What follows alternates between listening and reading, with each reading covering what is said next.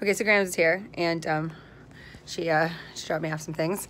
She dropped me off a whole thing of rum anyway. I think she just doesn't want to come back later. I got a Clipper magazine in the mail, which is exciting because look, coupons for fattening food. Also, I wonder what's in here. Something good, I'm sure.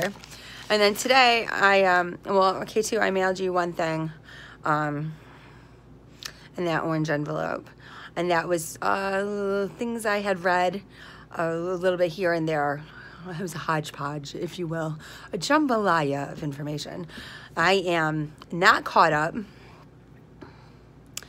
reading the George Washington Spy Master book to what I've already cut out and set aside. I'd like to get caught up on that. I'd like to read some more of The Vampire Lestat. I'd like to read some more of The Blood Bay Horse of the Black Stallion. I'd like to finish this episode of Smallville so that I could finish the 2 episodes like I said yesterday. But the Mount Vernon book, I fully used the cover and the first couple pages, how I cut it out and stuff. So I don't know what other people do with their books when they get them, but I like utilize them. I don't just read the words. I mean, I fully use them. And at one point in my life, I thought I wanted to have this big library to hand down to my generations of children who all left me and told me they didn't give a shit about any of that stuff. So just to get rid of it. I thought, well, this was going to happen, right? I'm going to pass away someday. All my shit's going to go into a dumpster. And I might as well use it now rather than what? Save it for some nice occasion, like fine china, right? And that's a joke too, right?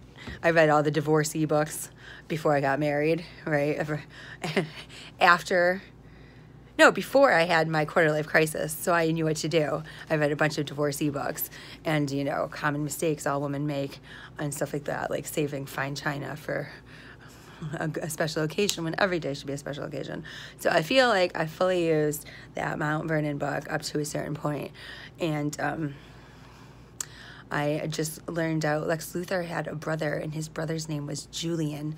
Boom, boom, boom. And so I have to digest stuff in little pieces too.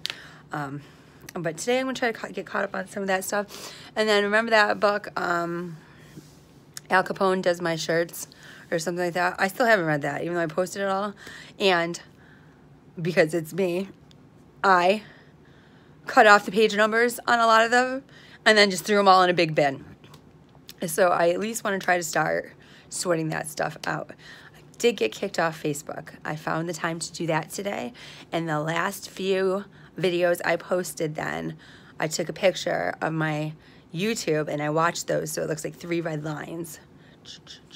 Right, so then they should match up like a corner or a keystone, if you will, or however you do like to do your little Rubik's Cubes. That's how I do mine.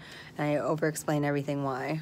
Because someday, years in the future, when they want to build a national landmark monument to the great Kendar, the tyrant pope, I just would like, you know, people to do lots of different school papers and books on me, and I want them all to have lots of different information because I really feel like children could just go to school all day and learn about me, and that would probably be the best thing for the world.